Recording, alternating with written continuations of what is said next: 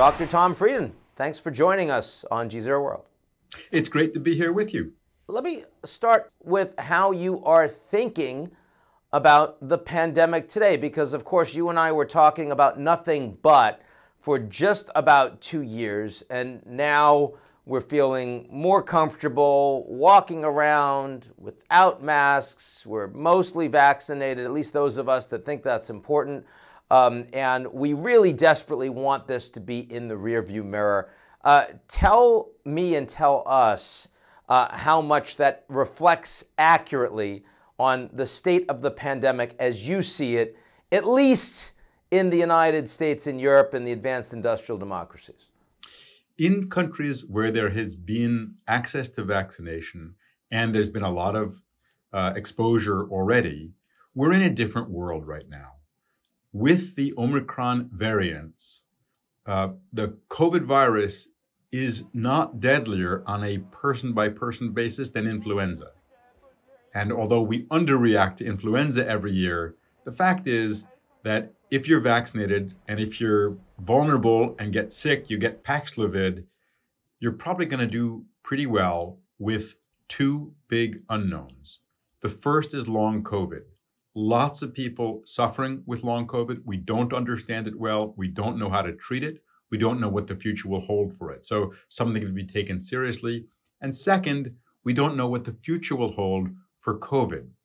Bottom line, Ian, we can't predict what will happen next with COVID, but we can predict with absolute certainty that either a new variant of COVID or another virus is going to create another massive threat to world health in the future that we can be much better prepared for. What does it look like for you going forward? What kind of recommendations do you think are likely about the future of how frequently and what kind of vaccines people will be taking? The bottom line is that people should get the vaccines that are available now when they're eligible and recommended to have them. We don't know what the future will hold. It may be that there's an annual vaccination. It may be that the combination of vaccination and prior infection protects you for a few years. It may be that we have what's called a multivalent vaccine against several different strains, or even a combination of COVID and influenza vaccines. But that's all speculative about the future. What we know now is that staying up to date with your vaccination is the single most effective thing that you can do to keep yourself out of the hospital and, quite frankly, out of the morgue. Now, we know that we're seeing continually millions upon millions upon millions of cases all the time. We know how transmissible this disease is. In your view, does that make it much more likely that we are going to see even more transmissible variants? Does it also make it more plausible that we could see variants that could be much more deadly than Omicron? I have to say, Ian, I've been stunned by how infectious this virus was and has become. It started out like really infectious compared to other viruses, and then it became even more infectious, and then it became even more infectious still. It's impressive. If you look at December and January, more than 1 million Americans were getting infected every single day. Now, there's nothing to say that a future highly infectious variant won't be deadlier than Delta, which was quite deadly. That's why we have to be prepared. Anyone who predicts with certainty and confidence what's going to happen more than about 3 or 4 weeks out with COVID, frankly, Ian, they don't know what they're talking about. Now, Tom, you said that you were really surprised by how infectious this disease has become. I'll tell you who else was really surprised: the Chinese government. And I'm wondering what you would advise them to do, given what is clearly a failed zero COVID policy in the face of their existing vaccines and the transmissibility of Omicron, but also recognizing how it appears impossible for them to get away from it. So I think you have to step back and look at how China has done with the virus. Initially, there was a clear failure in recognition and rapid response. Their response after that was stunning, right? And if they had a death rate like most other countries in the world, there would be 1 million people dead now in China who are alive today. They have two problems, at least. One of them is that they don't yet have highly effective vaccines available. And second, they, like many countries in the world, including the US, have a fair amount of vaccine hesitancy, or people who are not very willing, not very interested in taking vaccines, particularly among the elderly. And if you look at what happened in Hong Kong, it's just stunning. Many of us thought, oh, Omicron must be a pretty wimpy virus, doesn't cause a lot of illness and death. Well, that was if it affects people who have either been infected before or had vaccination. Omicron in Hong Kong represented what happens in an immune-naive population, and it was devastating. And if it's that devastating in all of China, that would be millions of deaths. So they're in a bind. They don't have the most effective vaccines, and they don't have the most vulnerable people vaccinated. Those, I think, are the two things to focus on. Get effective vaccines to the most vulnerable, and then you'll be able to have a policy that is not zero COVID infections, but aim for zero or close to zero COVID deaths, which is, for example, what Singapore has done. What are the lessons that you think we've learned and that we haven't learned, but we need to learn for this horrible pandemic? Ian, people always talk about lessons learned. I think we should be talking about lessons that we'd better learn. And I think there are three of them for COVID. I'll call them the 3 R's. That we need a renaissance in our public health system. We need a robust primary healthcare system. And we need resilient populations in terms of health resilience and in terms of societal resilience. And just briefly taking those one by one, a renaissance in public health. We need to invest in public health. We need to make sure state, local, city, county levels are aligned along with global levels. We need to make sure that public health has good engagement with communities, all communities in our society. In terms of primary health care, unless we have good primary health care, and we do not in this country, unless we do, we're not going to be able to detect things promptly. We can't diagnose and treat. Use Paxlovid, for example. We can't get people vaccinated effectively. We still have tens of millions of vulnerable people who are not up to date with their vaccination.